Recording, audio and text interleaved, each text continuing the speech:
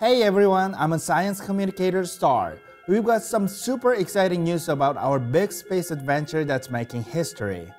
Voyager 1 is back in action. This amazing spaceship, our farthest space explorer, has been sending weird messages since last November.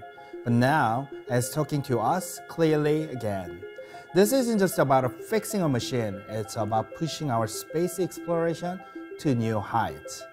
NASA's awesome team worked really hard to fix up Voyager's one brain with a clever trick. Even though it takes 22.5 hours for messages to reach the spacecraft, they moved some tricky code to a new part of its memory. And wow! On April 20th, 2024, Voyager 1 started to sending a good data again. 2 months later, all its science tools were working perfectly. This is a big deal. Voyager 1 has been out in deep space since 2012, telling us cool stuff about the space between stars. It's teaching us about super fast space particles, invisible space forces, and weird space gases. All this helps us understand our solar system and beyond better. But that's not all. Voyager 1 has been doing amazing things since it was launched way back in 1977.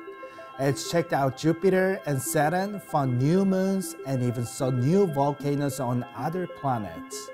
In 1998, it became the farthest human-made things in space, beating Pioneer 10. And in 2012, it did something no other spacecraft had done before. It left our solar system and entered interstellar space. And guess what? Even though Voyager 1 is super old in spacecraft years, it's still going strong. The fact that we could fix it from so far away shows that how tough and well made it is. It's like having a really old car that still runs great, but this car is billions of miles away in space. Fixing Voyager 1 shows us how smart and determined humans can be. It's not just about cool technology, it's about our never-ending curiosity and love for exploring. We're going to keep reaching for the solar systems and beyond. Stay tuned for more awesome news about Voyager 1 and other space explorers. We'll keep bringing you exciting stories about their new discoveries.